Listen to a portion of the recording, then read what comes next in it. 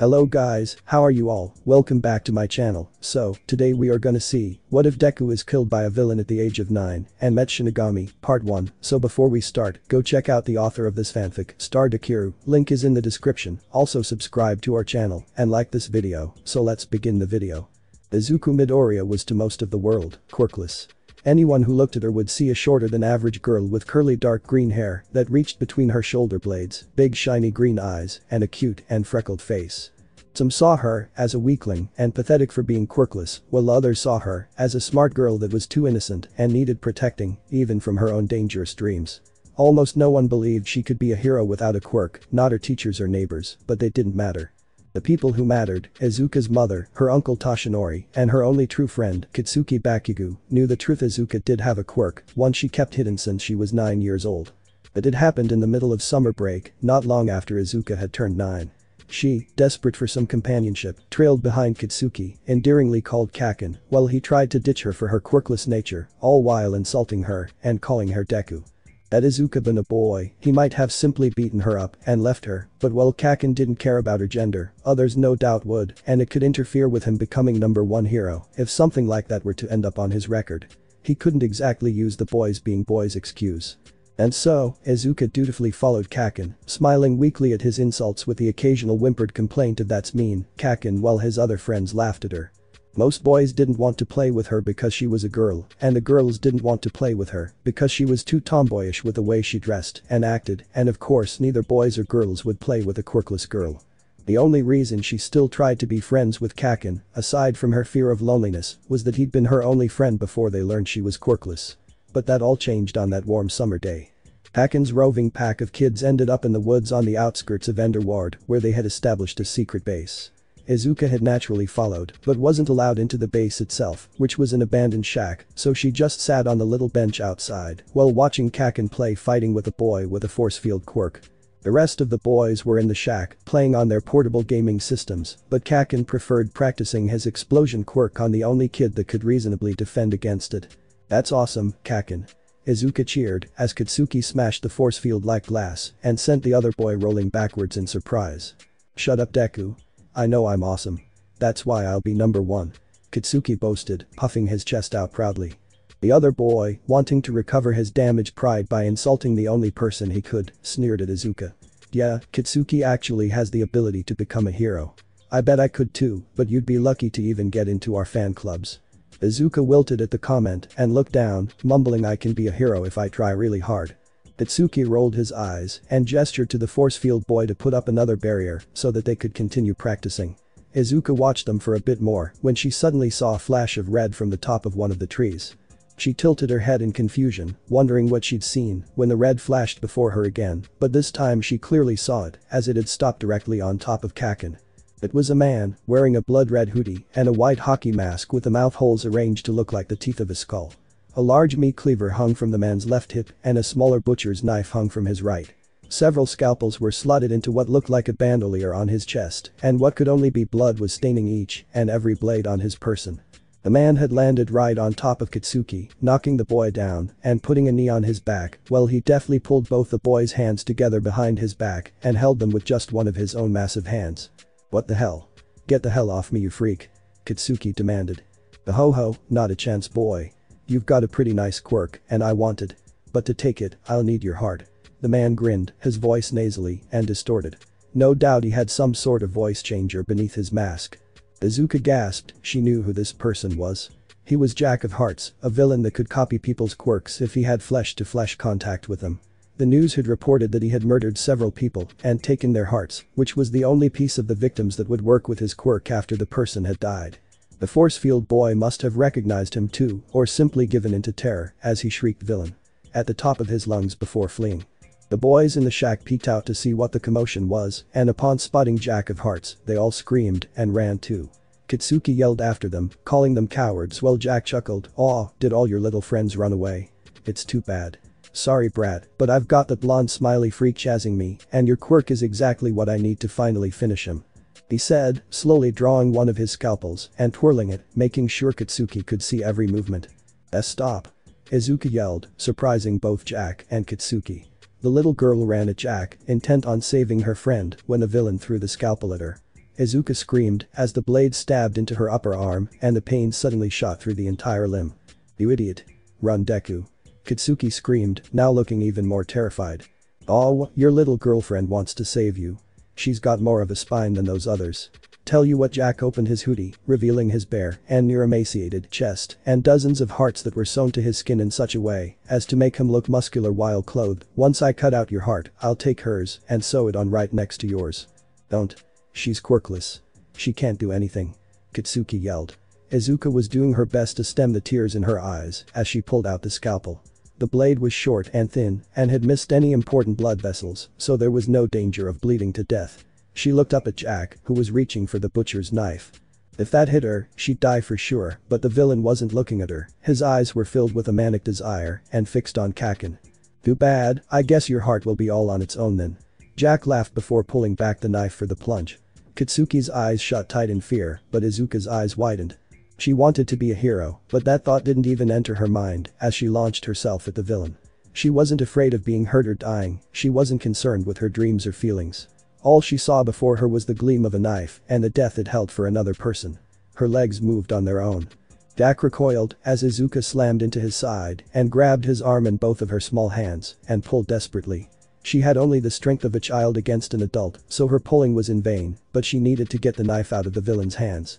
Thinking quickly, she sank her teeth into the man's hand and bit down as hard as she could. The taste of blood filled her mouth as Jack screamed and the knife fell to the ground beside Kaken's head, allowing him to grab it with his own teeth and chuck it away with a swing of his head. "Damn bitch." Jack roared, slamming his arm and Izuka into the ground. The impact made Izuka gasp and release her hold on Jack while bile crept up her throat to join the blood in her mouth. She rolled onto her front and vomited, but Jack slammed down on her back with his now bleeding hand. Both children were in the same position now, face down on the ground of the woods, Jack holding them down. Itsuki's wrists were trapped in his right hand, while Izuka was simply held down with his left hand on the small of her back. "You know, you're a really annoying brat. That blonde prick is hot on my ass, so I don't have time to make this really fun, so here's a little taste of your own friend's quirk," Jack said with a sneer. Both children's eyes widened. "But I thought you needed my heart to use my quirk," Katsuki yelled, hoping to stall the villain long enough for his pursuer to catch up. "I only need your heart if you're dead. Since you're alive, skin contact is enough. Let me demonstrate." Jack grinned cruelly beneath his mask, though the look in his eyes portrayed a sadistic pleasure. "Wait." Itsuki's yell was cut off by the sound of an explosion and an ear-splitting scream. The boy looked horrified as he saw the flames and smoke of the explosion emanating from Izuka's back. The little girl was in horrendous pain, her entire back felt like every inch of skin had been scorched off to the point that the pain was too intense to even describe. The sickening smell of cooking flesh filled the air and Katsuki retched as blood and smoke poured from the massive wound on the girl's back. Izuka's scream slowly turned silent as all air was gone from her lungs, leaving her face contorted in a silent cry of pain. She tried to take a breath only for her head to slump to the ground and her eyes to dull. She couldn't breathe or feel her thumping heartbeat. Slowly, all color faded from her vision until only blackness remained. Sound faded next as Katsuki's cries became quieter until they were silent. The smell of her own cooking flesh grew weaker as all sense of smell left her. The taste of blood and bile on her tongue followed as another sense disappeared. Lastly, the feel of the ground beneath her body and the pain in her back died out, leaving Izuka without sense at all. Only her thoughts remained. "I died," she thought, feeling oddly calm considering what just happened. She stayed like that for a while, not really able to decide if this new situation was bad or not. On the one hand, she felt no pain, but on the other, she was, well, dead. Her thoughts drifted to Kaken, he's still with the villain. That monster will kill him if help doesn't get there. But she was dead, so what could she do? Her thoughts moved to her mother next. Mom will cry. She cries when I skin my knee or cut myself. How will she react when she finds out about this? I hope Uncle Tashi looks after her. But she was dead, so what could she do?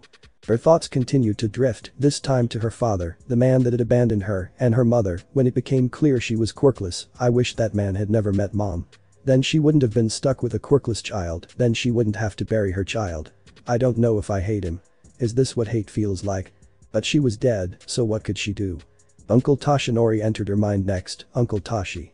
I'm sorry I have to leave Mom to you. Please take care of her. I hope you heal from that wound. She thought, remembering how only a few months ago he'd been badly hurt by a villain which had restricted his ability to use his hero form. But she was dead, so what could she do? She didn't want to be dead. She needed to help Kaken. She needed to go back to mom. She needed to help Uncle Tashi. She needed to live. It's alive. The deep voice startled Izuka, and suddenly, all her senses returned in a flash. She wasn't in the forest anymore, instead she was floating high above the clouds, the sun bathing the sky in gold. She could smell flowers and hear the call of birds.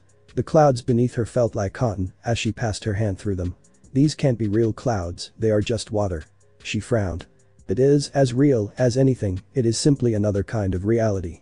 The voice came again, though this time Izuka could see the source. Sitting on a cloud just a few feet away from her was a strange man wrapped in an off-white kimono. His skin was a faded red, and his canine teeth were long and curved, which combined with his terrifying face and long horns, made him look like some kind of oni. In the being's lap was a kusurigama, a short scythe with a long chain on the end. "Hey, are you the Shinigami?" Izuka asked, remembering the stories about the death god coming to lead the dead to the next life. "Indeed I am. I am Lord Shinigami, Keeper of the Gate," the man said, nodding proudly. "Keeper of the Gate?" Izuka repeated, still too dazed to fully realize the gravity of the situation. "Yes. The gate to the beyond. Through the gate lies the path to the Great Wheel, where souls are judged and reincarnated. But fear not, the gate is closed to you. All others must pass through when faced with the Keeper, but you bear the gift of the scales, so only you can decide when to pass through the gate," Lord Shinigami said, his deep voice taking on a sagely tone. Izuka nodded and began mumbling to herself, "So I definitely died, but I can't move on unless I choose to. Does this mean I'm stuck here like a ghost? And gift of the scales. It must be some sort of balance of power, but why me, and for what purpose? Perhaps. It would be best if I explained." Shinigami interrupted, his features twisting into what looked like an amused expression. "It calls for your gift. Humans are simultaneously the most intelligent and the most foolish in how they interpret and quantify their gifts, for they decided that such a thing as a bone in the toe can declare one as ungifted." Izuka tilted her head, trying to get her head around the death god's strange way of speaking. "You're talking about quirks. Wait, so the gift of the scales is my quirk?" Shinigami nodded, "Indeed. Humans have named their gifts quirks. The logic is not lost on me, though I feel the word is unsuitable. Gifts are exactly what they are, abilities bestowed upon the living by the spirits of the world. I will explain, for this is also within your gift." "Please do, Shinigami-sensei." The girl smiled, sitting comfortably on the cloud beside the death god and eagerly listening now that she was learning about quirks. Shinigami took a deep breath and began, "The world you know is only half of the true world, one side of the coin. The other side, overlapping with yours, is the spirit realm where ghosts, spirits, kami, and yokai reside. We are currently a part of the spirit realm now. When a living being dies, they pass through the gate and are placed upon the wheel, where their soul is directed to where it belongs. Sometimes the soul is stripped clean and reincarnated, other times the soul is destroyed due to immense evil that has rotted it beyond repair, and some souls are left to wander free of the wheel, either due to powerful grudges, desires or some form of unfinished business, which forms a connection that defies the power of the wheel. None can predict the wheel, for it is a force, much like gravity, and we have only just begun to understand its laws. So are gods or kami real? And what does that have to do with quirks?" Izuka asked. "Patience, young one. All will be explained, time in both worlds will cease for as long as you are in this place. As I said, the spirit realm is inhabited by ghosts, spirits, kami, and yokai. Ghosts are the souls of humans that have failed to be reincarnated or destroyed by the wheel. Spirits are souls that have been judged by the wheel to be worthy of acting as guardian of a specific piece of the human world, with the size of this piece varying from single objects like ink brushes or knives up to entire continents. Kami are spirits that have been raised even higher and govern aspects of existence. For example, I am Shinigami and I govern the aspect of death. Lastly, there are yokai, ghosts, and spirits that have grown in power and can now act without direction from the Great Wheel. Essentially, they are rogue spirits that exist in the gap between the spirit world and human world and frequently cause mischief in both." Izuka nodded along, her hands fidgeting like she was trying to write in a notebook that wasn't there. "Continuing from there, we get to gifts or quirks. You see, about 200 years ago, a certain spirit somehow regained the memories it held as a human and defied the wheel by latching onto a soul being sent back to Earth for reincarnation. The spirit was absorbed into the blank soul and the first of the gifted, the luminous baby, was born. Other spirits were used to possess other humans to separate the wayward spirit from the baby and drag it back to the spirit realm, but when the rogue spirit and the one sent after it left the bodies of the humans, the powers they held remained. Not only that, but the spirits that had possessed those humans had grown greatly in power. The bonding of spirit and human had created humans with gifts or quirks and spirits with immense power.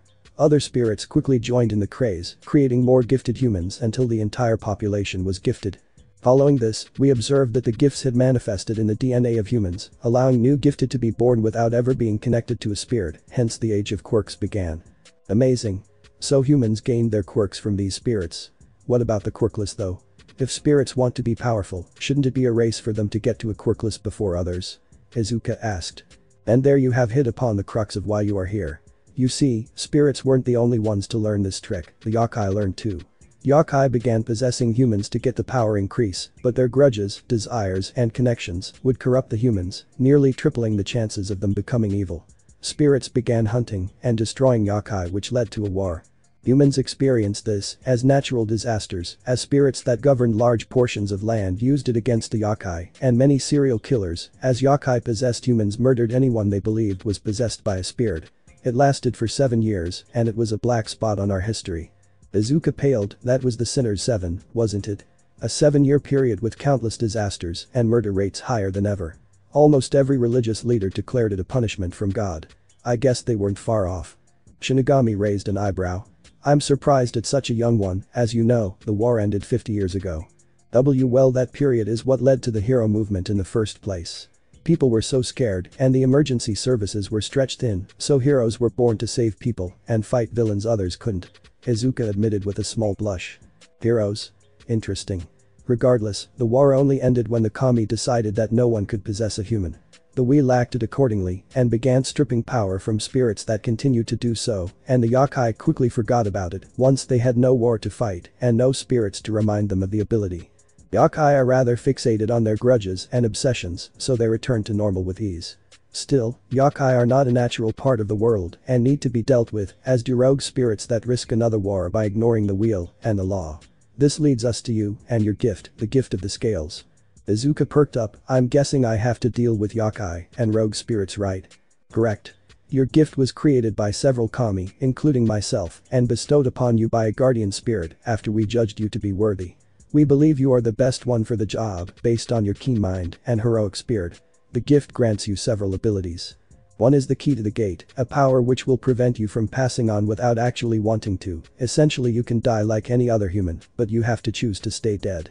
If you don't pass through by the time that your guardian spirit has restored your body to a functioning state, you'll be shot back to your body. The green-haired girl gaped at the death god, so I can come back to life as much as I want. Indeed, but that is not the true purpose of your gift. It is simply a way of ensuring you don't fail in your task by dying. The true purpose of your gift is in the other two abilities, Eye of the Spirit and Soul Tether. Eye of the Spirit will allow you to see and hear that which is beyond the sight of humans, enabling you to see spirits and yokai in your world. Soul Tether is the most important ability though. It allows you to bind spirits and yokai to yourself. Your task would be to find spirits and yokai that are causing trouble and either appease them to remove their attachments or destroy them. Once their attachments are removed, you can bind them to yourself, and the next time you die, those spirits bound to you will be returned to the Great Wheel. In addition, any spirit bound to you will provide you with their gifts, though the unwilling will make it a painful experience to use them.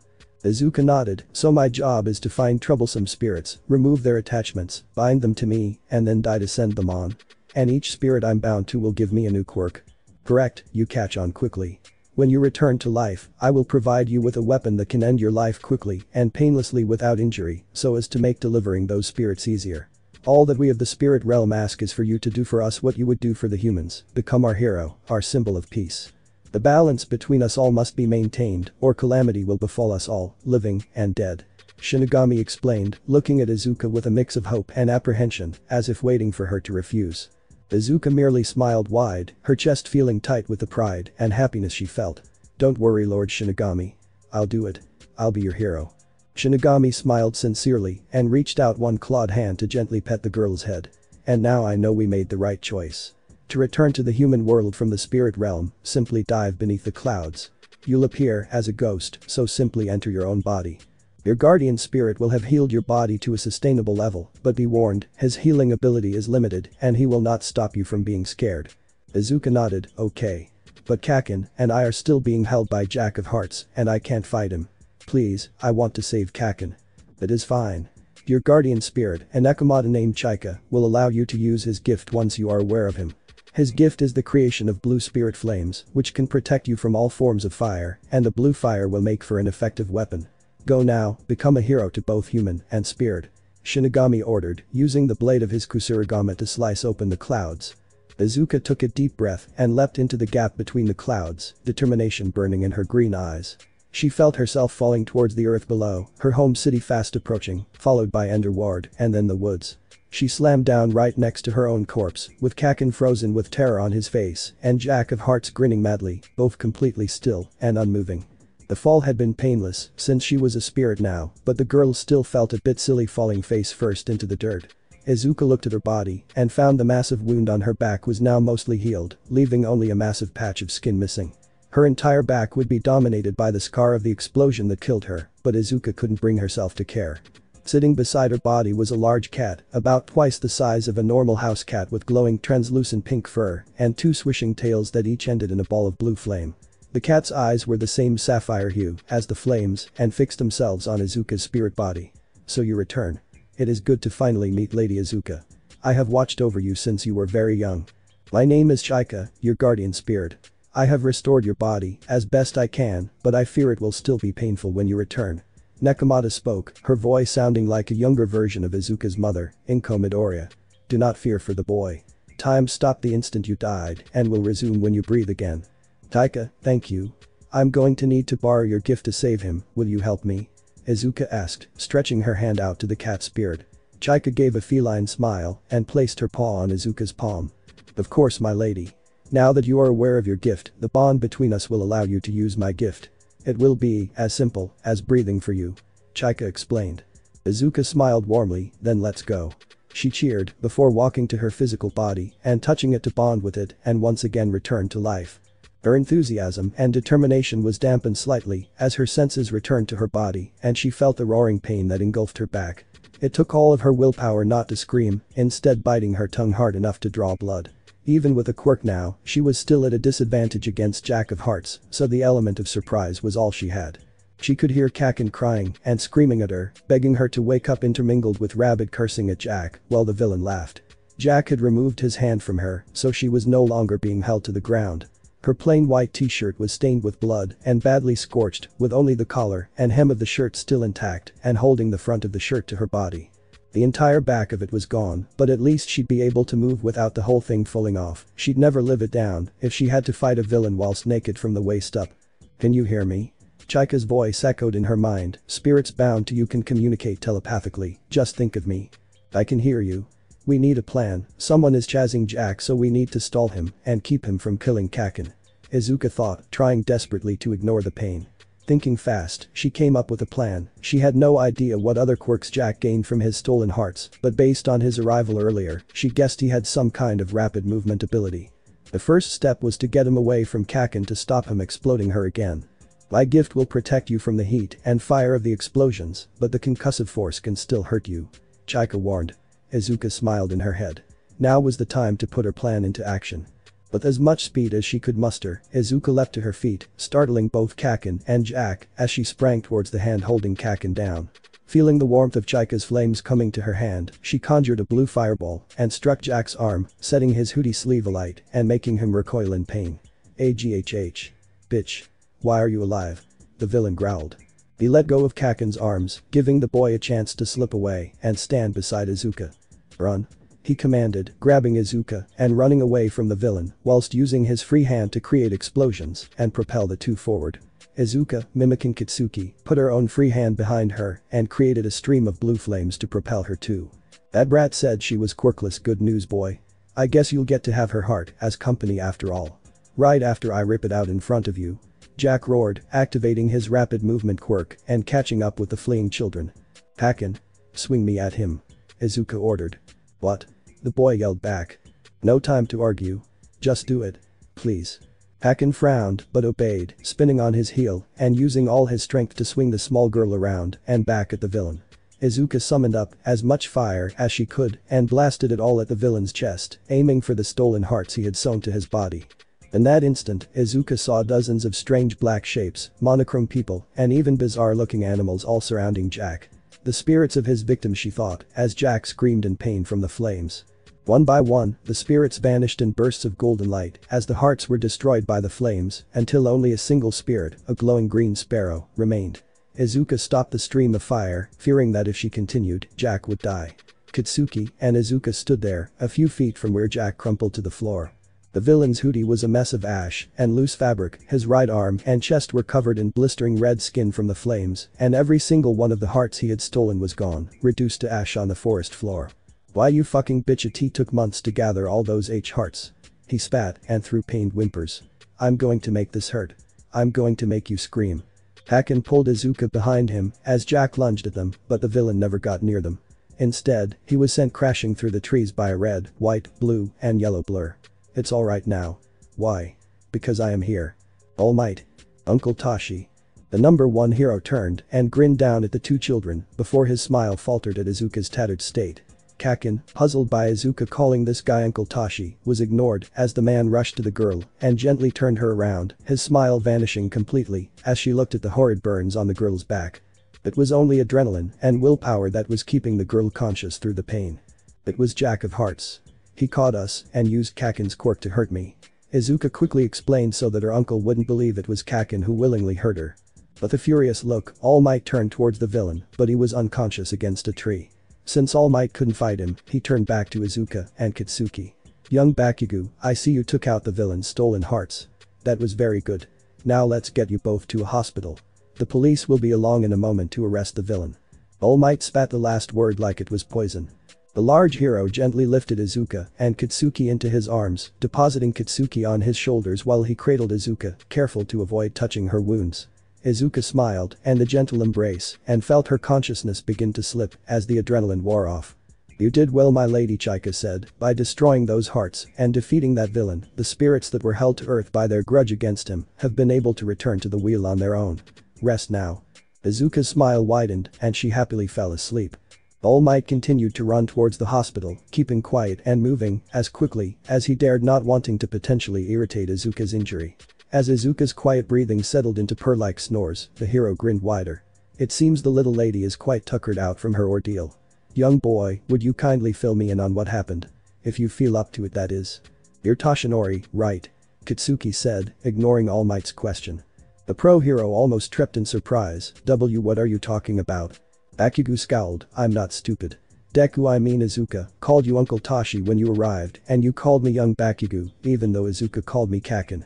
The now exposed Toshinori sighed and nodded, jostling Bakugo in the process. I had hoped that in the excitement you would have missed those slips. I hope you understand why such a thing is a secret and why it must remain such. Itsuki nodded, yeah, I get it. I won't tell anyone.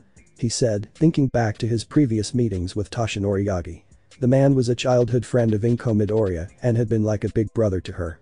He'd originally been buff, not All Might buff, but Katsuki guessed it was part of his quirk and had popped up now and again to visit Inko and Izuka, but a few months ago he'd been hurt badly and was left as a near-skeletal man with a horrid wound on his side. After that, he'd moved in with the Midoriya family at Inko's insistence. Was it a villain that hurt you and made you all bony and crap? All Might chuckled, indeed it was, though I came out better than the villain. Unfortunately, I can only maintain my muscular form for roughly 6 hours a day, but that's more than enough for me to save people. Now, can you tell me what happened? Itsuki obediently reported everything that had happened from the beginning of Jack's attack to All Might's arrival. The hero had been proud when he heard of Izuka's attempt at rescuing the boy, furious at the villain using Katsuki to hurt her, and immensely happy when Katsuki spoke of her quirk manifested, and he didn't miss the happiness in Katsuki's voice. As he reported that her quirk was similar to his. All Might looked proudly at his sleeping niece as he reached the edge of Caruso Ward, home of the best hospital in the city, but frowned as he felt Katsuki's fingers dig into his shoulders. Is everything alright, my boy? Are you hiding an injury? All Might asked. No. It's Dekazuka. The boy said, his voice wavering in a way All Might would never have expected from the boy. When my quirk hurt her, I watched her. She didn't pass out. I saw the life left in her eyes. I'm sure of it. For a moment, I'm sure she died. All Might nearly froze. Young Bakugo, are you certain? This could change what I say to the doctors. Could you be mistaken? I'm sure. She screamed and I could smell smoke and burning flesh. Bakugo swallowed the bile creeping up his throat at the memory. There was so much blood and for a moment, Izuka just slumped over and died. The wound on her back wasn't just a bad burn, there was a hole.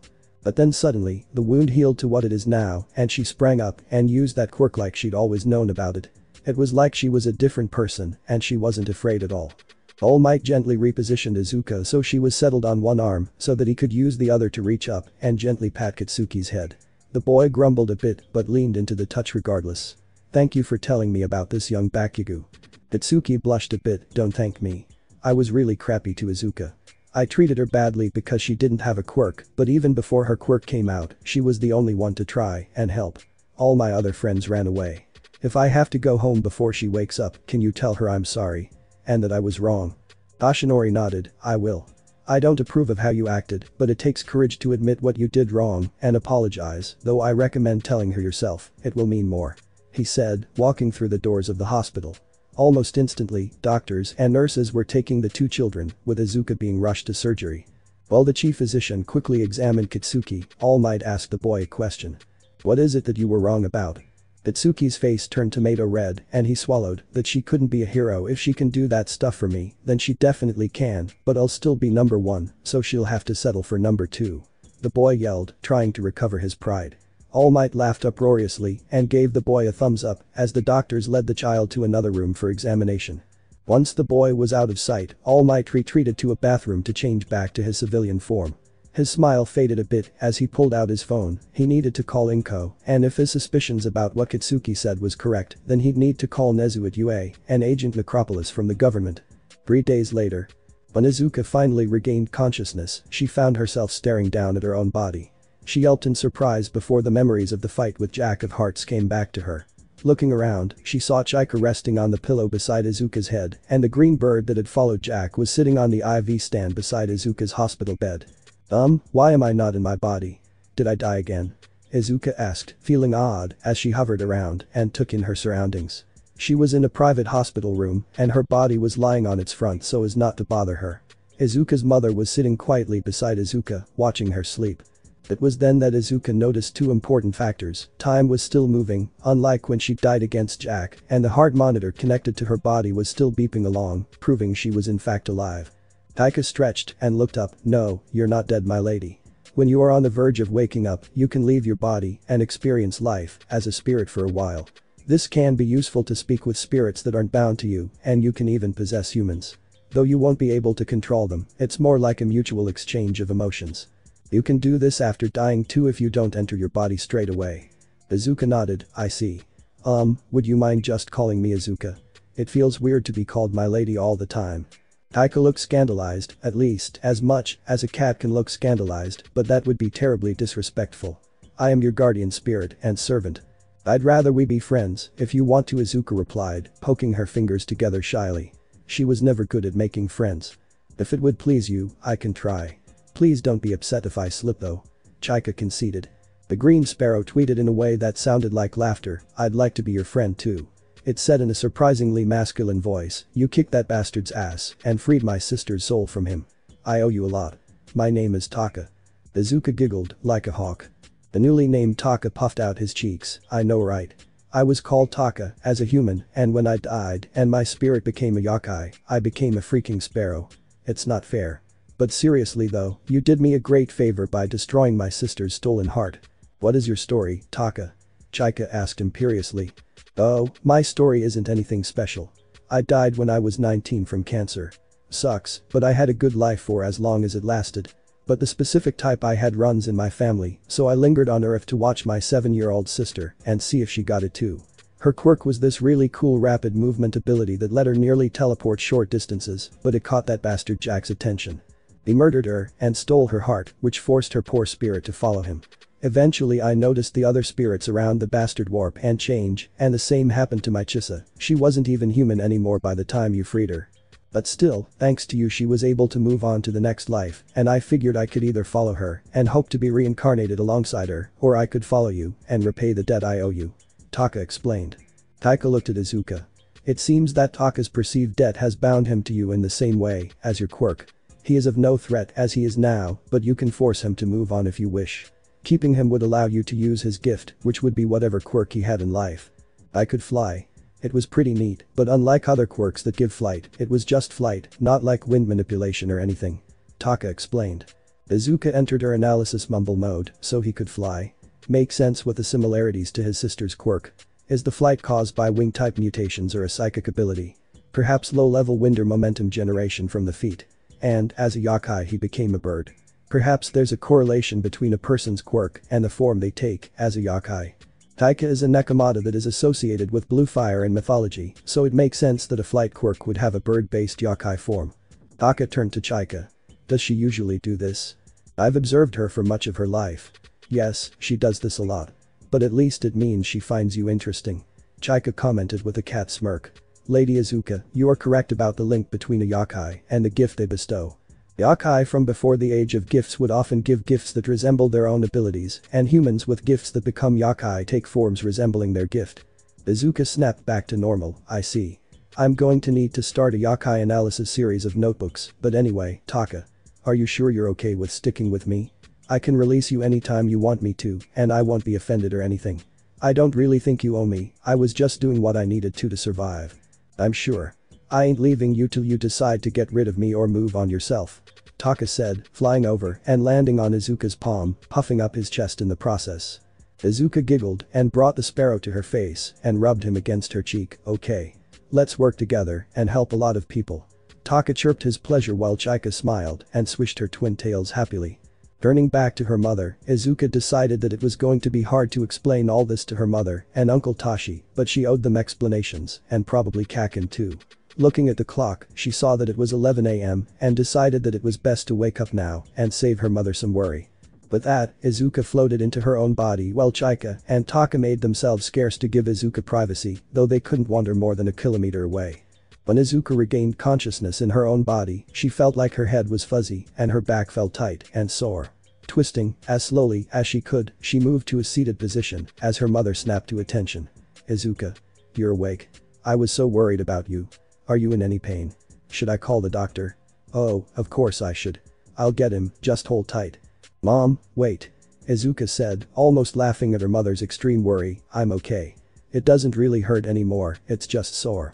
Inko sighed, thank goodness I don't want to worry you dear, but Kitsuki told Toshinori about what happened when that monster hurt you. Your uncle Tashi has called some people to talk to you, and Kitsuki and his parents are here too. Izuka grimaced a bit, she'd hoped to have a little longer to get her story straight, but it seemed that the choice was taken from her. Right, I guess they're all really worried too. I'm really okay mom, so you can tell them I'm awake. I'd rather get this over with. Alright honey, if you're sure Inko replied, not looking very convinced, but the doctor is going to look at you first. She said, as she got up to collect Izuka's guests. The doctor was just finishing her examination as Izuka's guests came in. There was Uncle Tashi in his civilian form, Kitsuki and his parents, Mitsuki and Masaru, and a strange pair of people that Izuka had never seen before. One was a short white mouse, or bear or dog, in a suit with a scarred eye, while the other was a very gaunt-looking man in a white suit with deep black bags under his drooping eyes. As they entered, the doctor turned to Inko and Tashi. More than 50% of her back will be permanently scarred, but aside from that she has bounced back incredibly well. Thanks to healing quirks and her own hardness, little Izuka will be able to leave today, and she'll only need an anti-infection cream and bandages for a few days until the skin fully heals. The doctor said with a smile as she patted Izuka's head after disconnecting her IV and all the various machines that were no longer needed. Kakin winced at the idea of the scar, while Inko and Tashi thanked the doctor. Once the doctor left, Toshinori cleared his throat. Right, Izuka, I hate to do this so soon after you've woken up after your ordeal, but young Bakugo told me some worrying things, including that you manifested a quirk. Izuka nodded, I did, but it's kind of a long story. I was hoping to keep most of it secret. It's kind of hard to believe. She said, looking warily at the mouse and the gaunt man. Ah. Please don't worry about these two. This is Principal Nezu, Principal of UA High, and Agent Necropolis, a government man that deals with the registration of certain quirks. Toshinori explained. The gaunt man, Agent Necropolis stepped forward and spoke in a surprisingly upbeat fashion. My quirk and the types of quirks I deal with are the kind that allow a person to resurrect from the dead. My own quirk is called Necropolis, hence my codename, and it allows me to return to life if I die as a result of trauma, and also allows me to instantly tell if a person is dead, so long as I know their real name. Izuka couldn't help herself, so are there other quirks that allow you to come back to life? The adults looked surprised while Agent Necropolis smiled slightly, so Bakugo's assumption was right, you were killed by Jack of Hearts. Inko gave a whimpered cry and almost collapsed, though Mitsuki Bakugo caught her and eased her into a chair. This is some pretty messed up shit to think a little girl like Izuka was murdered and came back. Mitsuki commented with a frown. Izuka tightened her fists. I wasn't the first little girl he killed, nor the youngest. You're correct about that, Chisahito was 7 years old when she was murdered. Necropolis said. But that knowledge is actually not known by the public. It was kept silent on the request of the Hato family, who'd previously lost a son to cancer and didn't want the media to disturb them. So somehow, you not only returned to life after dying, but also obtained knowledge that should have been impossible. Please tell us everything you can, Miss Midoriya. Midoriya nodded and took a deep breath before telling the group everything that had happened from the moment they entered the woods of Enderward to the moment she passed out in All Might's arms, and then the brief exchange with Taka when she first woke up. She was careful to omit nothing, though she did leave out the bullying by Kakin and his friends, which made the boy feel guilty. The group's expressions flitted rapidly between fury at Jack, shock, horror, and amazement. At one point, Chika piped up and told Izuka that she could make her bonded yokai visible if she concentrated, though they couldn't be heard or touched, only seen, which she promptly did to show both Chika and Taka to her listeners. When she was done, Necropolis pulled out his notebook. Well, I can confirm that everything she said is accurate. All people that experience a kind of afterlife after dying and before resurrecting report the same scene, the clouds, the golden sky, and the exact description of the Shinigami. I myself have witnessed this scene. So what does this mean? You aren't going to try and take her away, are you? Inko asked fearfully, placing herself between the man and her daughter. Of course not. All my office does is keep her true quirk classified while having the public classification altered to either quirkless or a reflection of some other aspect of their quirk. We also use it to keep track of people with similar quirks that turn to villainy. Can't exactly put a villain on death row if they just revive after execution. Speaking of which, Jack of Hearts had been placed on death row himself for the murders of 12 individuals, including 7-year-old Chisahito. Technically speaking, he was charged with 13 murders, since he did kill Izuka. His unlucky 13th, you could say. Necropolis told her. Izuka and Kitsuki gulped while the adults looked torn between being surprised and satisfied. The death penalty was exceedingly rare in the modern day and couldn't be used regardless of crime if the criminal was judged to feel remorse. Ashinori nodded grimly. The courts are usually pretty slow with villains since it takes time to tabulate all their crimes and many try and hold up the process in hopes of getting lesser sentences or the statute of limitations running out on certain crimes, but Jack was proud and boastful and happily confessed, even giving explicit details in a joyful voice at his hearing. The judge moved for immediate sentencing and it was granted. Thanks to you, Izuka, that monster won't be able to hurt anyone ever again. Well, that's good at least. But can maybe find a way to stall his execution for a while. If he dies with a grudge or obsession, he could become a yokai, and I'd rather not deal with him again until I've got more used to this. Izuka said in a shaky voice, the confidence she'd built up beginning to wear out.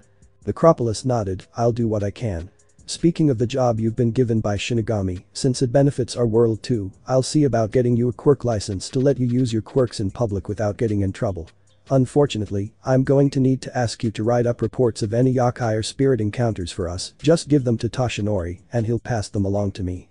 The government may also call on you for help if we run into a situation we believe is otherworldly in nature. Inko looked like she wanted to object, but considering the potential dangers facing her daughter, she decided to keep quiet. Toshinori would never let anything bad happen to her Izuka, and if he trusted Necropolis, then so would she. It was at that moment that Masaru Bakugo spoke up. Not to be rude, but why exactly is my family here? If this is supposed to be a secret, why tell us at all? Inko and Mr. Yagi make sense, but why us? He asked. Well, you see, it seems your son was able to piece together young Izuka's resurrection ability by himself after witnessing it, which means my office would need to keep tabs on him. With that in mind, we thought it best if Izuka had someone her own age in the know, as it were, so she could confide in them. As for yourself and your wife, it's standard procedure to inform the parents of any underage child of any secrets they've become privy to, both for the sake of disclosure and so that someone can take responsibility in the event of the child being untrustworthy. Necropolis explained. Bitsuki scowled, so basically you're telling us so that we can be held accountable if our kid spills the beans. Necropolis smirked, essentially. Needless to say, everyone in this room will need to sign non-disclosure agreements. Izuka giggled at the exasperated expressions of the Bakugo family, and the cheerful sound seemed to perk them up with Mitsuki ruffling the girl's hair. Well, it's fine. After all, you were the only one of my brat's dirtbag friends not to ditch him. Did you know that none of them called the police or anything? They all just ran home. little brats. I'm sure they were just really scared. Izuka defended half-heartedly. Mitsuki just smirked and gently hugged her. You are too innocent for this world. How did my brat manage to make friends with a girl like you? Mitsuki growled, shut up you hag. And until that crap went down, we weren't friends. I was an asshole cause she didn't have a quirk. I called her Deku and said mean stuff to her. He admitted, losing a bit of his angry steam as he spoke. He turned to the girl in question, and his face became an inscrutable blend of anger, jealousy, and shame. Izuka, I'm only saying this once, so listen. I'm sorry for being an asshole. And I was wrong, you can be a hero if you want, and I ain't saying that cause you've got a quirk, but cause you saved my ass, even though I picked on you. But I'm still going to be number one, so don't try to beat me. Mitsuki groaned while Masaru bowed apologetically to Inko, who was actually surprisingly okay with Kitsuki's confession and subsequent apology. Only you could make an apology sound like you're scolding her. Show some humility, you little brat. Mitsuki yelled as he smacked her son on the head, through her eyes shone with pride. Izuka smiled so wide she felt her cheeks begin to hurt and happy tears formed in her eyes. Using Taka's power, she floated up, not noticing the fluorescent green feathers that appeared in her wake and then vanished again and flew at Kaken, hugging him tightly. The boy stiffened and moved to push her off when he suddenly caught sight of the bandages on her back, exposed by the open back of her hospital gown. That was the wound she got from his quirk after she risked her life to save him. Izuka, quirkless little Deku, had literally died for him. Mitsuki couldn't bring himself to push her away and instead returned the hug as gently as he could.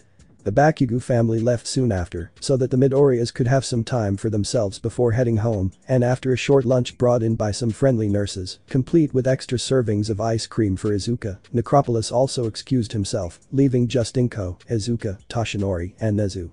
At one point, Tashi and Nezu disappeared for a few minutes only to return with determined expressions.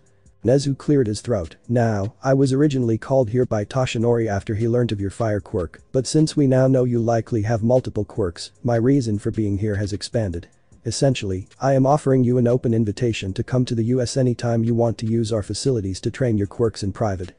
If you accept Toshinori's offer and prove yourself worthy, I'll even expand this invitation to a full recommendation to UA when you reach high school. Are really? Izuka half screamed, almost jumping with excitement. Of course. Nezu smiled, I think you have the potential to be a fine hero.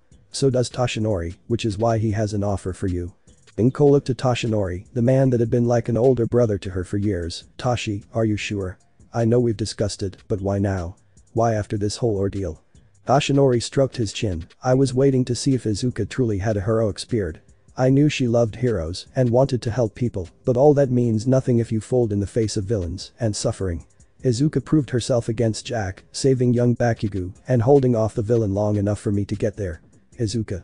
Tell me, what went through your mind when you moved to save young Bakugo? What did you think or feel? Izuka, startled by the sudden question, almost hid behind Nezu, I don't know. My body just moved on its own. Toshinori grinned, and that proves you have the spirit of a hero. That makes you worthy to be my successor, the new symbol of peace and the holder of One for All. Izuka listened with rapt attention as Toshinori explained his quirk, One for All, and how it was passed on. It would give her the power of All Might, and when combined with the gifts of her yokai and her ability to return from the dead, it would make Izuka into the ultimate hero, one that really could save everyone, human, spirit or yokai. After a quick check with Shika that One for All would not interfere with her other quirk, named Spirit Scales by Necropolis earlier, she eagerly accepted. From that moment until it was time for high school entrance exams, Izuka would train her body, use her yokai quirks to help spirits and yokai, and work towards becoming a great hero, also that the day would come where she shout to both heaven and earth. It's okay now. Why? Because Izuku Midoriya is here. 6 years passed following the fateful day where Izuka discovered her true quirk and began life as a hero in training for both humans and spirits. A lot had changed for her and her little family, which had expanded to include the Bakugas and surprisingly, Toshinori's old teacher, Gran Torino, who quickly became like a pseudo-grandfather to both Izuka and Kitsuki. Both children had spent a lot of time training with him and All Might, often using the UA facilities.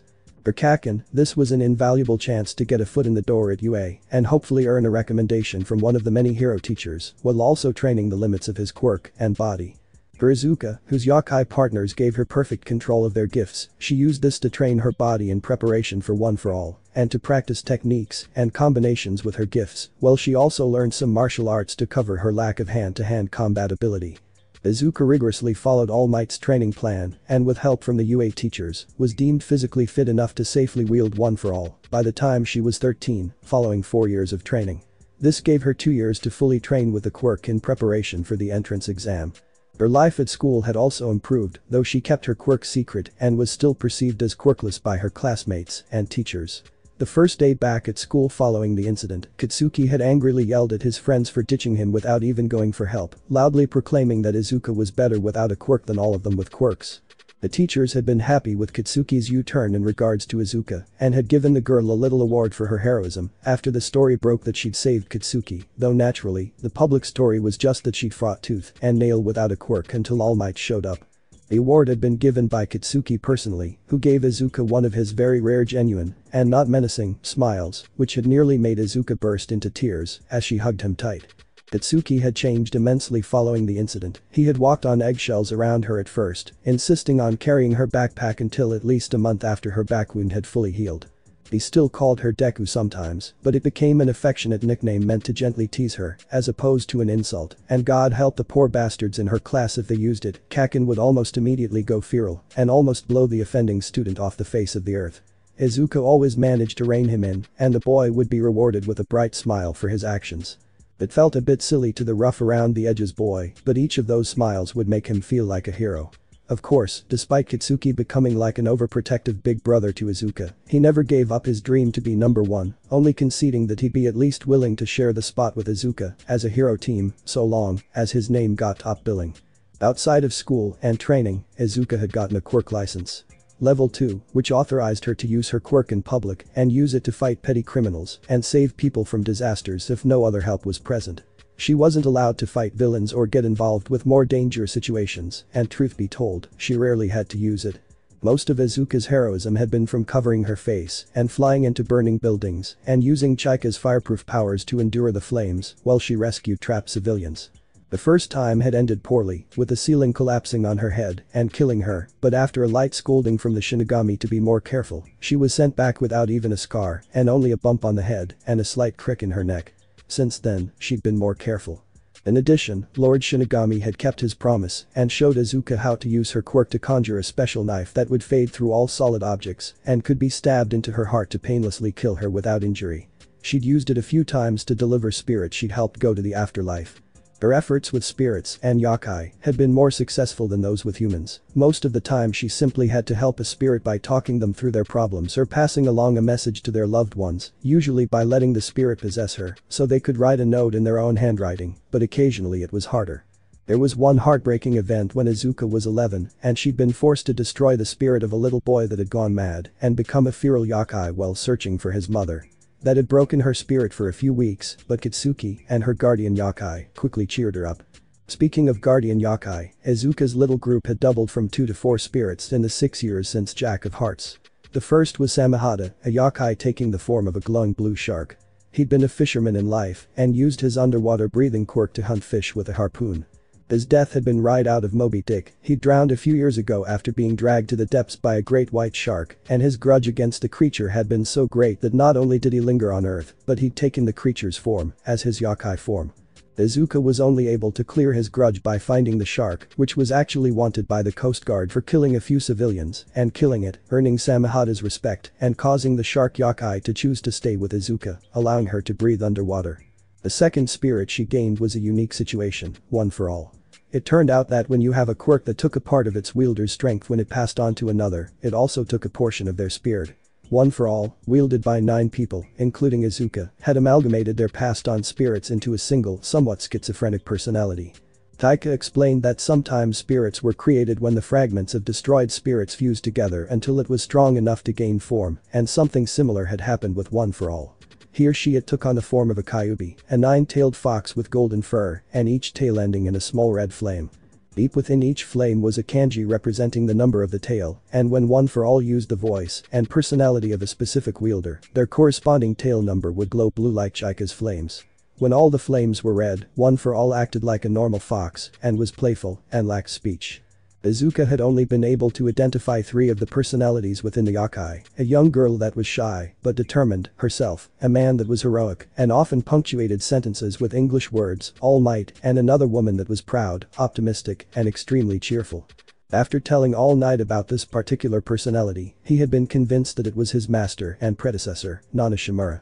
The other personalities rarely came out and most of the time, One for All just acted like a normal fox and followed Izuka around like a faithful pet, though the girl could feel a much stronger bond with the Kyuubi yokai compared to her other yokai partners. It had been a busy 6 years indeed, but finally, the day of the UA entrance exams had arrived and Izuka had awoken with a spring in her step.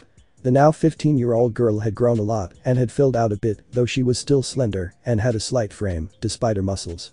Her hair was the same length as always, tied back in a ponytail, and she'd dressed in a pale green tracksuit for the exam today.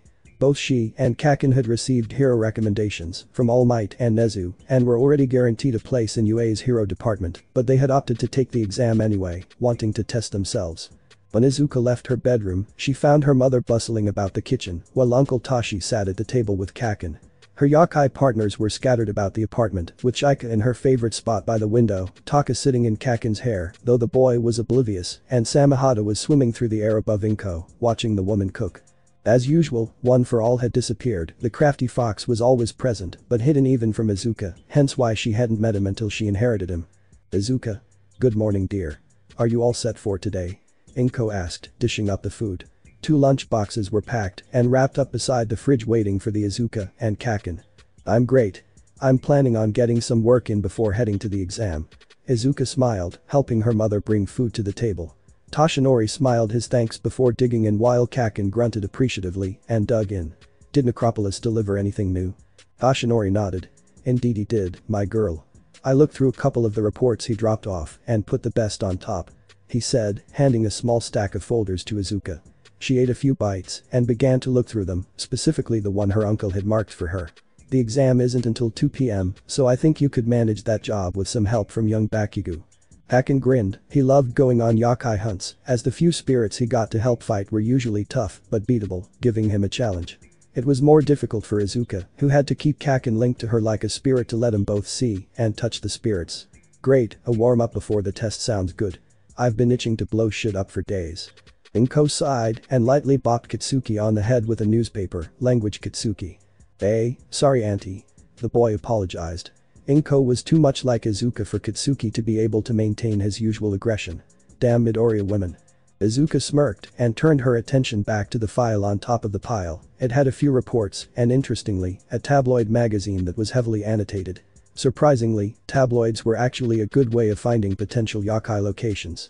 Ghost lights lead lost children out of the woods. That means it's a friendly yokai. She commented, handing the magazine to Kaken. Friendly? Damn it, if I can't fight it then why would I be needed? Kitsuki asked, giving an annoyed glare at All Might. Toshinori smiled, look at the locations of the incidents.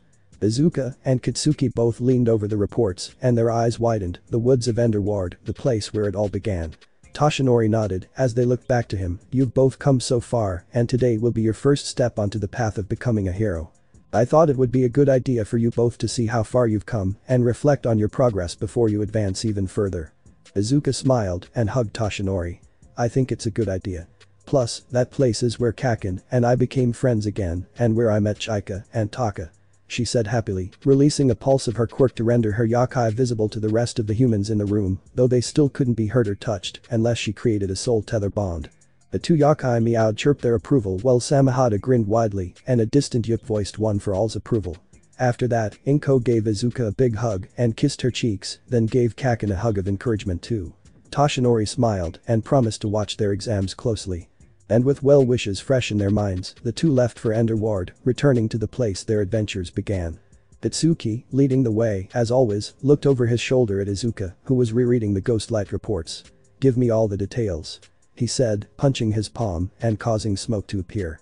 Kitsuki hadn't changed much from when he was a kid, he was just taller and stronger, however his personality had mellowed out a little bit and he was less violent.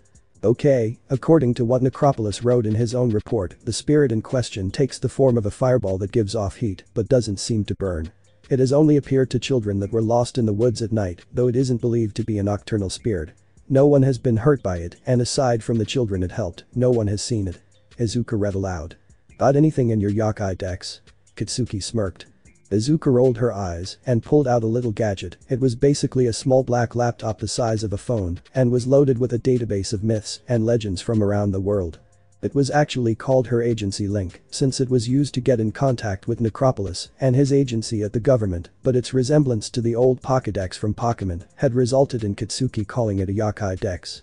There are a handful of spirits that look possible. Corpse lights are an option. Oh, there's also a Filipino spirit called an alaway that is said to appear as a fire that doesn't burn, though it says here that they lead people into pits and swamps to die. Izuka frowned. Taika meowed, don't believe everything you read. Humans sometimes get it wrong, or this spirit may go against the nature of its kind. Izuka nodded, hoping that was the case. Ender Ward wasn't far from Tadrin Ward where the two teens lived, so they were in the woods before long. The two walked silently along the familiar trail, remembering all the times they'd come here before Jack of Hearts attacked them.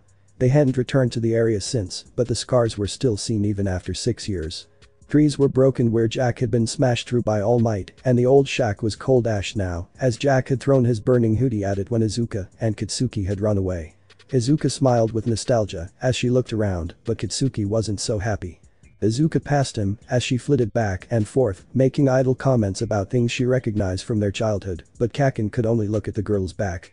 Even covered by her tracksuit and the shirt beneath, Katsuki felt like he could see the scar that now marred her otherwise smooth skin.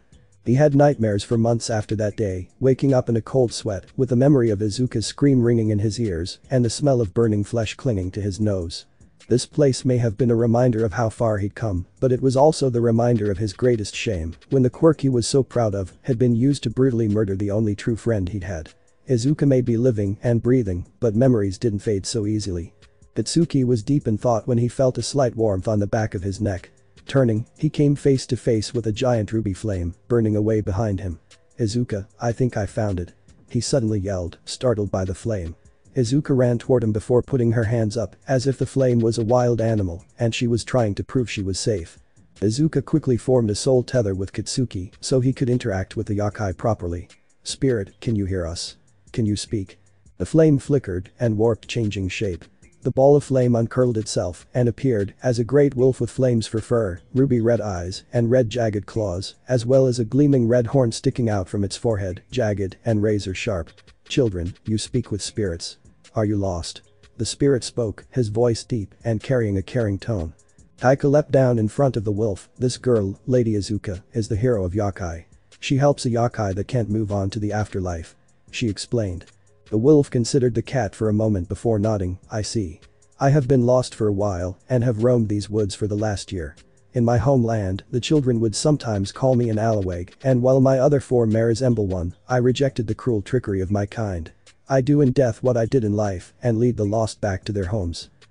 So he is one of those alaweg things.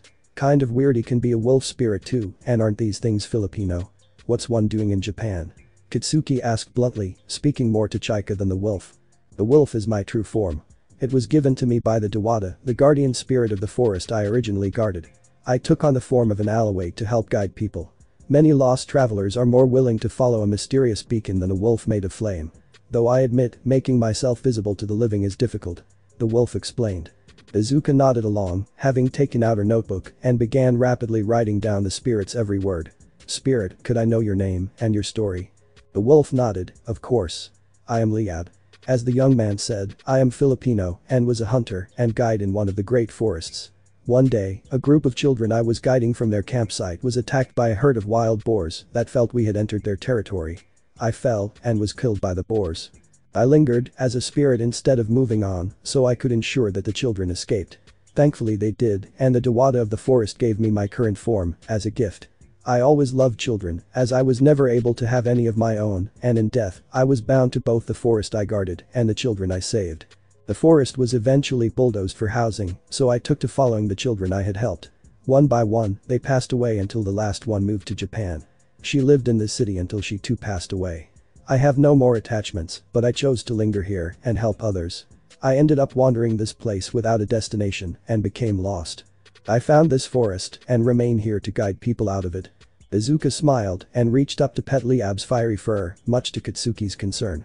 The fire didn't hurt her and instead felt like a soft and fluffy pillow in her hands.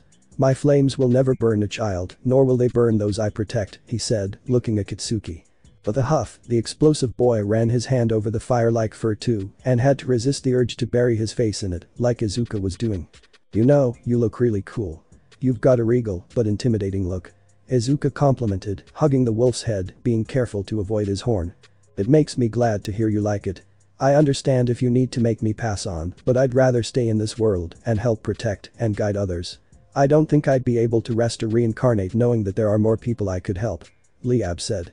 Izuka smiled widely, then you can stay with me and help me. I'm going to be a hero for both humans and spirits, so if you lend me your power, I can help more people. She said brightly. Liab gave a wolfish grin, excellent. I'll admit, it's been lonely since the last of those children passed away. They were like my pack. Well, we can be your new pack. You can see my other spirit friends, and Kakin over there can see and touch you when I bond with him.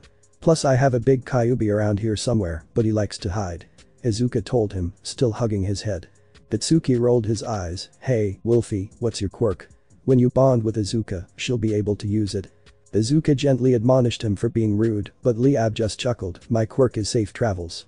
It gives me good luck when traveling and prevents me from getting lost. So long as I keep my destination in mind, I'll always be able to find it. It works for finding people too, though I need to know what they look like. He explained. Not exactly cool, but pretty damn useful. Kitsuki commented. Yeah. I'm aiming to be more of a support and rescue hero than one who fights villains, so a power like yours would be amazing. I could find missing people or locate hostages. Izuka added. Taika purred, then it's decided. Liab, you'll be with us from now on. She said. Liab nodded, excellent. What do I need to do? He asked, sitting back on his haunches. Just hold still. This will feel really tingly. Izuka chirped, closing her eyes and putting her hands together as if in prayer. Her body began to glow with a snowy white aura and a strange white strand began to emerge from her heart and snake its way through the air towards Liab, where it connected with his own heart. The wolf spirit felt a wonderful warmth envelop him and felt like his entire body was being cradled by the girl before him, before the strand, and Izuka's aura suddenly changed to the same ruby color as Liab's flames and disappeared, completing the bonding process and leaving behind some of the warm feeling. That was rather pleasant. Liab said, not entirely sure how to react. He wanted to feel the full warmth of that process again. Does it feel like that often? Yeah, whenever I use your quirk it'll feel the same. It's a nice feeling, isn't it? The girl smiled. The wolf just nodded and nuzzled his face into the girl's shoulder, being mindful of his horn. Bitsuki rolled his eyes, well, not that the giant furball is on your team, you can break the bond with me.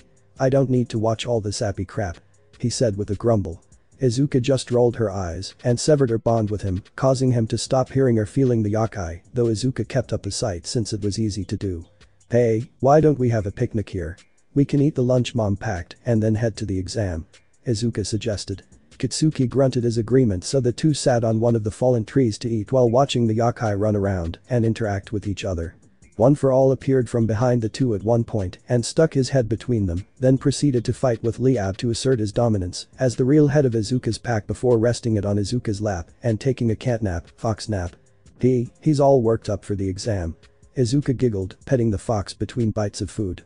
Kakin had always been bewildered by the fox spirit and its connection to All Mights, now Izuka's quirk.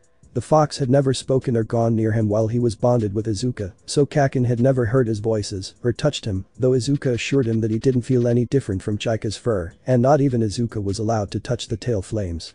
Are you planning on using him? Kitsuki asked with an unusually serious expression. He remembered how often Izuka had broken bones with One for All when she first got it. It had taken her a year to be able to spread its power evenly across her body at 5% and another year to boost it to 10% passively and 20% if she pushed her body's limits. The explosive boy didn't really like the strange quirk. I might do it. It's been a while and I think he gets testy if I wait too long to use him. All Uncle Tashi and the UA teachers told me was that the normal entrance exam involved fighting. If it's a machine, I think it would be okay, but I don't want to use it against people. Izuka replied, offering a cherry tomato to One for All. Unlike her other yokai, One for All seemed to act more like a real fox than a spirit and could interact with the physical world easily when he wanted to, even eating. Chika had theorized it was because he wasn't a naturally born spirit and was actually some sort of hybrid between living thing and spirit. Your uncle is a tight ass when it comes to the exam. I was drilling him all morning and he wouldn't say shit. Kitsuki complained, finishing his food.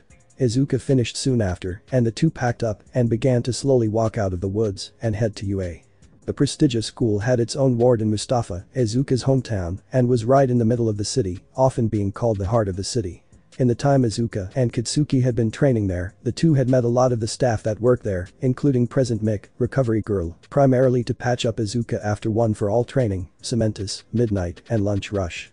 The two teens knew there were a lot of others working there, but they'd never met them. Izuka didn't know why, but All Night was really particular about her staying away from someone called Izawa, but the name didn't ring any bells. Then again, if he was a pro hero, she doubted she would know his real name over his hero name. When the teens reached UA, they found the entrance filled with people, mostly parents wishing their children good luck. Kitsuki promptly shot an explosion into the air, startling the crowd and allowing himself and Izuka to get through, though Izuka turned and bowed to the crowd, apologizing for her friend's behavior. That kinda means kaken. Izuka said, only getting a smirk from the boy in response. As the two approached the doors into the school building, they were stopped by a tall boy with glasses and short blue hair, who glared at Kitsuki, "You there? What do you think you're doing using your quirk in public like that? And to scare well-wishing parents, it's shameful." Kitsuki growled, "Hey, you got something to say, fucker? Such language? Do you really want to be a hero? If you aren't going to respect this illustrious institution, then just go home. The UA isn't a place for delinquents," the boy declared, not intimidated at all by Kitsuki's anger. "And who the fuck are you? Some pompous prick from an elite middle school, I bet. Fuck you, I'll be a hero and kick your ass to the bottom of the rankings," Kitsuki yelled, making small explosions in his palms. Izuka quickly moved between the two boys before a fight could break out. Recommendation or not, if Kitsuki beat up an examinee before the exam itself, he'd probably be kicked out. "Please Kaken, no more fighting." "I'm sorry sir, we didn't mean to cause trouble." Kaken is just really excited. The taller boy looked at Izuka for a moment and his expression softened. "It is fine, we are all a bit on edge, but please keep yourselves under control. I am Tenya Ida from Same Junior High," he said, offering his hand. Izuka smiled and shook it. "Thank you. I'm Izuka Midoriya and this is my friend Kitsuki Bakugo. Good luck on the exam today." Ida smiled and bowed his head. "Thank you, good luck to you as well." And with that, the boy turned on his heel and marched off, completely forgetting about Kaken who just grumbled about annoying robot boys and Dekus. Izuka rolled her eyes at him before noticing another girl watching them. She was a cute girl with round cheeks and short brown hair. The girl waved at Izuka upon catching her eye, and the two shared a mutual smile at the silliness of the boys before heading into the exam. They were directed to a large auditorium where Present Mick was waiting to explain the exam to them in his usual boisterous way. The pro hero caught Izuka's eye as she sat down, giving her a subtle thumbs up and smirking at the still steaming Kitsuki. Present Mick was one of Izuka's favorite UA teachers since he was always cheerful and he ran her favorite radio show. The examination was pretty simple. The applicants would be separated across several different faux cities on the UA campus, with their assigned locations being decided to prevent people from the same schools teaming up on the exam. Once there, they'd have 10 minutes to gather villain points by destroying robots. The robots were labeled 1, 2, and 3, and worth that number of points, with there being a special 0 robot that was meant to be avoided. Izuka frowned. This exam seemed a little unfair towards those without combat quirks, especially when villain fights actually made up a minority of hero work. Either the exam had a secret objective or it was just really badly balanced towards combat quirks. Since Izuka and Kitsuki were from the same school, they were for the exam, but before they went their separate ways, Kitsuki pulled her aside. "You better beat the rest of these scrubs. Your fire quirk is perfect for this, so don't screw around," he said, which was his version of encouragement. Izuka hugged him, making him blush and grumble before smiling wide. "I'll do my best. Be careful though, I might beat you too," she teased, knowing it would fire Kitsuki up to no end. The boy predictably grinned maniacally at the challenge and charged off, leaving Izuka to giggle at the boy's antics while making her way to her own test ground. When she got there, she noticed a few familiar faces, namely Ida and the girl with the round cheeks. She was tempted to go and say hello, but both were busy stretching and preparing for the exam, so she left them alone and decided to have a mental conversation with her yakai. "Okay, I'm going to need Taka and Chika to help me here and One for All too if I run into one of those 0-pointers. Sorry I won't have anything for you to do, Samahata, Liab," Izuka thought. "It's fine, I don't like to fight if I can help it," Liab said. "I'll cheer you on instead and help you find your way if you get lost. Without water, all I can do is offer moral support as well." Samahata said, though he looked disappointed that he couldn't help fighting. I'll keep an eye out for robots and shout when I see one. My fires will burn bright. We will be the best here, Lady Izuka. Chika grinned, poised like she was about to pounce. Yeah. Let's fly above these guys. Taka added, doing loops in the air. One for All appeared and stretched, growing to a much larger state, similar to when Toshinori enters his hero mode. We will win. Plus Ultra. He roared in All Might's voice. Present Mick's voice suddenly sounded over the crowd. Start. Izuka immediately took flight, using Chika's flames like a booster, while Present Mick scolded some of the other competitors for expecting a countdown in the hero world. It didn't take long for Izuka to encounter some villain bots and begin analyzing them. One-pointers were basic robots with twin Gatling guns that shot pellets at a low speed. The two-pointers were like four-legged scorpions with a gun for a stinger and armored legs, and the three-pointer resembled a tank with arms and two giant missile pods. The green-haired girl quickly pinpointed their weaknesses with her analytical mind and shot fireballs at them, racking up an easy 30 points within the first few minutes. After that though, the other applicants began crowding the place and the number of robots thinned. By the 5-minute mark, Izuka had a good score of 52 points, and so she decided to sit back and watch a bit, scouting the quirks of the others. Iida had some sort of super speed quirk based on engine-like protrusions on his calves, while the brown-haired girl had some sort of gravity quirk. Aside from them, she also noticed a blonde boy with a laser beam quirk, a bizarre boy with 6 arms that were webbed together, and a pair of shoes that walked on their own. Probably some sort of invisibility or camouflage, though the effect was a bit undermined by extremely sparkly shoes the person was wearing. The girl sat on the roof of a building, writing down notes on the weird and wonderful quirk she saw, only stopping to launch the occasional fireball at a robot that was sneaking up on someone or rubble that was about to land on an unsuspecting examinee. She wanted to be a rescue hero after all, so it made sense for Izuka to prefer saving people to fighting robots. It continued like that until the 8-minute mark, when suddenly the whole place began to shake. We have got a big one incoming. Samahata said, swimming back from his scouting mission. It's the zero-pointer, and it's massive. Izuka gulped and flew up high so she could see it over the buildings, not that she needed to, as the colossal automaton was smashing down skyscrapers like they were toothpicks.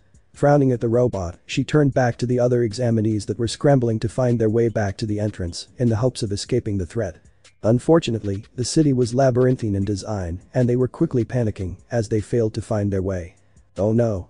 They're right in the warpath of that thing. Liab, follow my lead. Izuka ordered as she flew down to the crowd.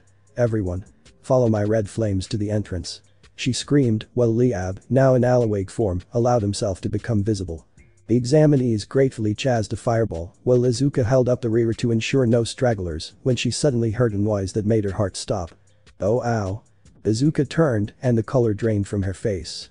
The gravity girl was stuck under some rubble right in front of the zero-pointer and the machine was fast approaching. The girl kept trying to use her quirk only to fail and begin retching, likely due to overuse.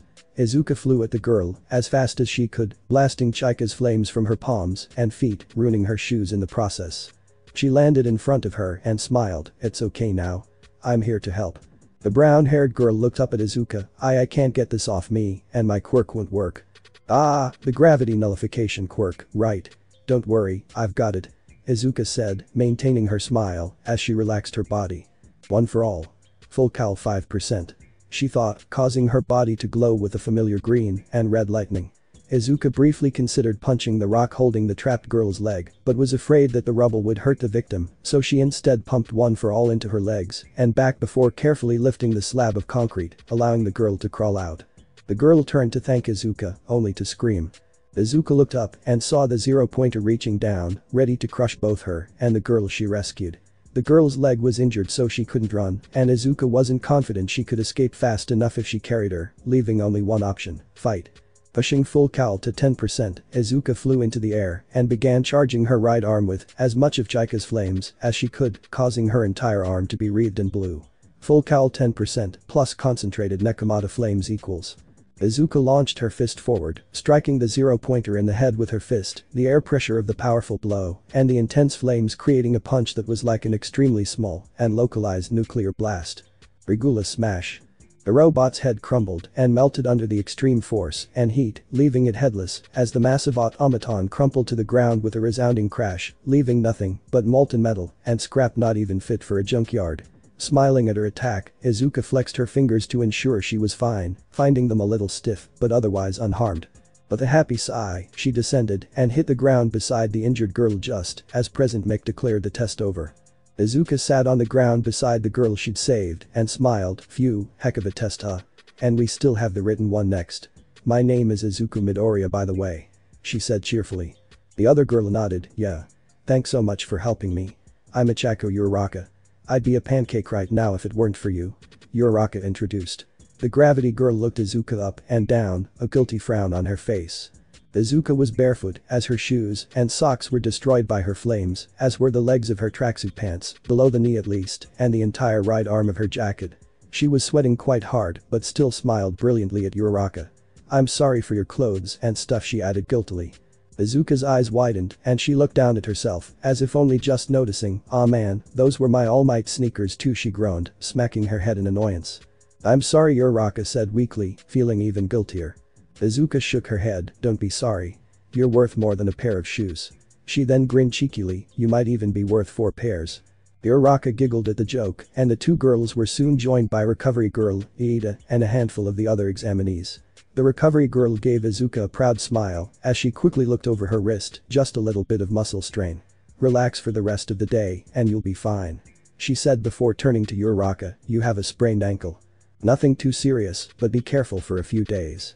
And with that, recovery girl gave a healing smooch to Uraraka and went on her way, having already looked at the other examinees. Iida approached the two next, "Miss Midoriya, I owe you thanks as well.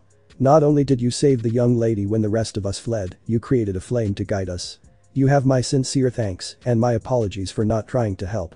A few of the others mirrored Iida's thanks, leaving Izuka a blushing mess. It's okay. We're all trying to be heroes, right? I just did what I thought was right." Eventually the crowd thinned and Liab returned to Izuka, his tail wagging happily at having gotten to help people again. Izuka petted him while Uraraka was distracted. The two girls walked to the changing rooms together, with Uraraka opting to keep her gym clothes on and let Izuka use her civilian clothes and shoes since Izuka hadn't brought a change of clothes. Izuka thanked her profusely and ran off to change, partly out of shyness and partly to hide her back scar. The girls then exchanged phone numbers, Izuka's first female friend.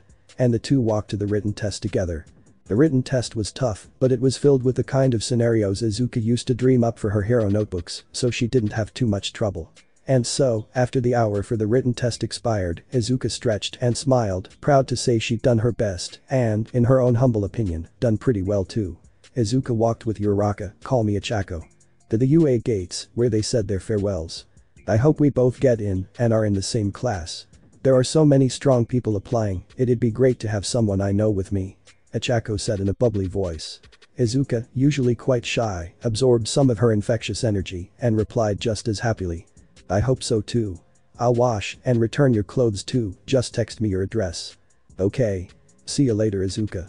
And with that, Ichako ran off home with a skip in her step. Izuka was still smiling happily when Kaken finally caught up with her. "So, how'd you do? The guys in my group were lame-ass posers, bragging about their flashy quirks, but barely doing shit.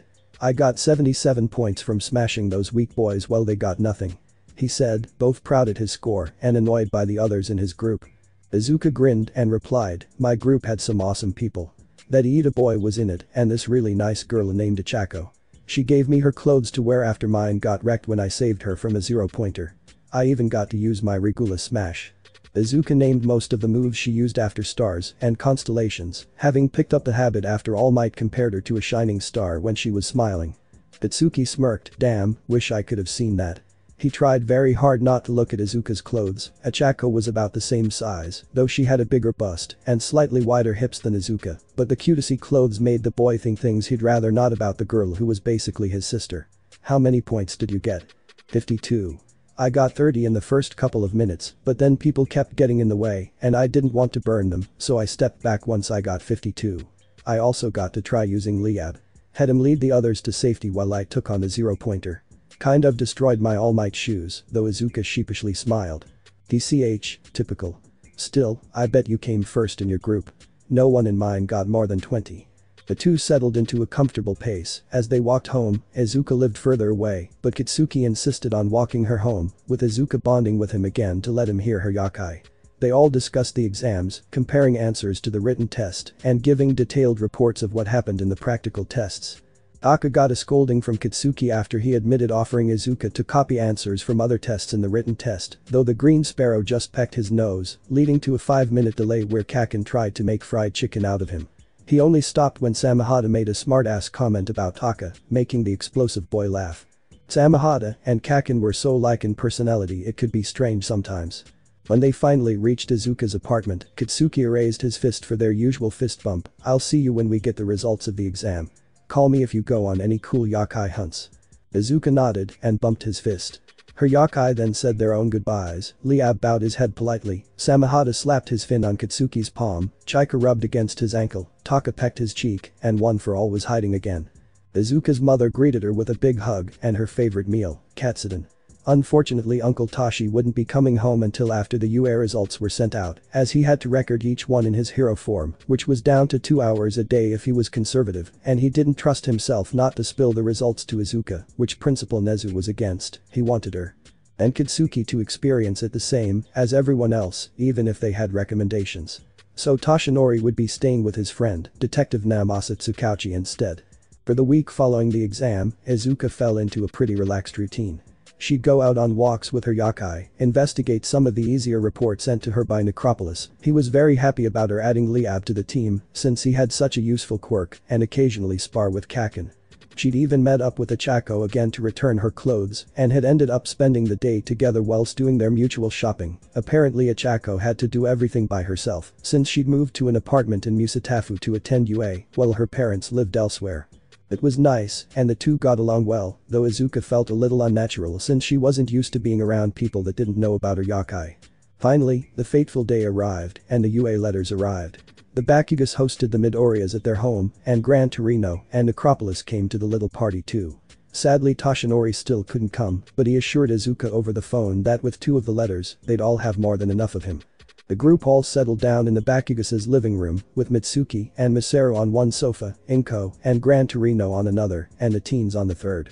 Necropolis and the yakai stood to the side. Izuka made the special effort to bond with all the present adults so they could interact with the yakai. Kitsuki opened his letter first and placed the little hologram emitter on the coffee table. An image of All Might in a cheesy yellow pinstripe suit and standing in front of a gaudy gold backdrop appeared, and the man's booming voice echoed around the room. "I am here. In hologram form. Yes, it is me. All Might. Here to personally record your exam results. Kitsuki Bakugu, you did very well on the written test, scoring 96%, though your answers were a little violent, but you did amazing, as I thought you would. Moving on to your practical results, I have to congratulate you on a shocking 77 points. That score is the best villain point score we've had in years. Naturally you passed." Itsuki smirked proudly, but the recording kept going. "But there's more. We are a school of heroes. We can't just reward victory in combat, which is why we have a secret score, a rescue point score. For acts of heroism and rescue, you were awarded 30 points for a grand total of 107. The second highest score in US history." The image of All Might cuts away to a video of Kitsuki jumping to blow up robots that were attacking weaker examinees, followed by yelling and cursing at them for being stupid. Kitsuki looked stupefied by the extra points and the fact he got the second highest score ever. Did that mean he beat All Might's score? No, All Might was probably number 1, as he is in everything else. The image cut back to All Might. "Congratulations, young Bakugu. With a more than passing grade and your recommendation, you are more than welcome at UA. See you in the new term." All Might then leaned in close to the camera. "Good work, my boy. I'm proud of you," he said, this time in his genuine voice, as opposed to the hero stage voice. The hologram then stopped and everyone began congratulating Kitsuki, who looked prouder than he'd ever been. Izuka, Inko, and Mitsuki hugged him, and the men ruffled his hair or patted his back. Even the yakai got in on the congratulations, meowing, tweeting, and howling their approval. One for All even finally allowed him to touch his golden fur and said, "Well done, Kaken," in Izuka's voice. Then it came time for Izuka's letter. The hologram started the same, but All Might was more pumped up, unable to contain his pride for his niece and successor. "Izuku Midoriya, on the written exam, you scored a wonderful 97% and your answers were on par with a lot of modern hero analysts. You probably would have gotten a perfect score if you'd had time to complete your final answer." Izuka blushed. She'd written a lot for every answer, which had eaten up her time. As for the all-important practical, you scored 52 villain points. A very impressive score and the average score for our top applicants. But you, who wants to be a hero that rescues others, grasp the other side of the test, even if you didn't do it consciously. Heroes do not just fight villains, they are also the beacons of hope that saved others. Let's see how you did there. The series of clips played, and Izuka felt herself blush as the adults and Kaken watched in awe at her actions. The clips showed her casually saving others once she'd stopped hunting robots, her using Liab, though it appeared like she'd just summoned a fireball to guide the others to safety, and then her saving a Chaco and taking down a zero-pointer. Inko released a happy sob when she heard her daughter's words, "It's okay now. I'm here to help." For your feats of rescue, you were awarded 100 rescue points. Combined with your other score, you earned 152 points, the highest in US history. You and another student, I bet you can guess which, were the only two to ever beat my own score of 100 total points. Izuka almost fainted, and Kaken looked at her with pure shock that she had beaten All Might's score. She was the record holder for the best UA entrance exam score. In another world, Kitsuki would have exploded out of anger, but right there, sitting beside his friend, he felt nothing but happiness and a twinge of envy. He was proud of them both. Bully Kaken and weak Deku had become great heroes in the making. All Might's recording continued. Congratulations, Izuku Midoriya. UA will be your Hero Academia. All Might leaned in like he had with Kitsuki's video. You've made me so proud, Izuka. Once again, you have totally demolished my expectations. You will be a wonderful hero, he said, a glint of proud tears in his shadowed eyes, and with that, the hologram turned off. The room erupted into the Midoriya women sobbing from happiness and Kaken smirking while patting her back. Izuka diverted some of the attention to her yokai, without whom she wouldn't have been able to help, and the yokai happily received some of the love and attention, though Samehada felt he didn't do enough for praise. And Liab was a bit unused to the boisterousness of the people around Izuka. That night, they celebrated the teens' great scores while the teens in question laughed and discussed the things they do as heroes, as well as their hero names, costumes, and special moves. Kitsuki even tried to get Izuka to use Regula Smash in a spar with him, but considering what the move had done to the zero-pointer, everyone agreed it would be a bad idea, and the two had decided to create fireworks with their quirks instead. In just a few days' time, the two would be entering the US as students. Izuka could hardly wait. Thanks for watching my video, and make sure to check out the author of this fanfic, link is in the description. See you next time, till then sayonara.